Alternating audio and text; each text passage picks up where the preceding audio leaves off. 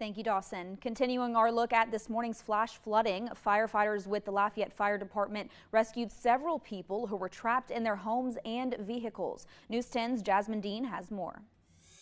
When it comes to flash flooding, Lafayette is no stranger in seeing just how high floodwaters can get. This is why first responders want to remind people to use caution whenever they see floodwaters.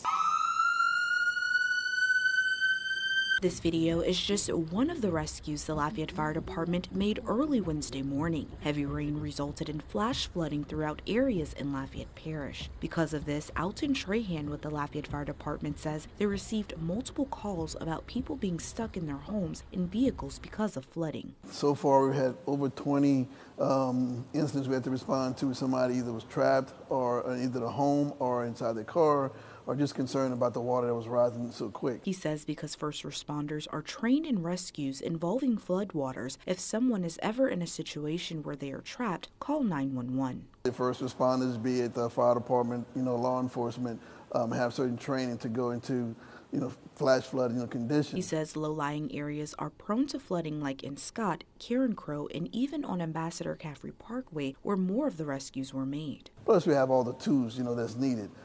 So then we can go into the high water area, and if it's too high, then we have those small little boats where we can transport someone out of the high water into a higher ground. If you are driving and are unsure how deep the water may be, it is better to be safe than sorry and not drive through it. Obviously, if you see it, like we just suggested, stop. Do not continue to travel in high water. In Lafayette, Jasmine Dean, KLFY News 10.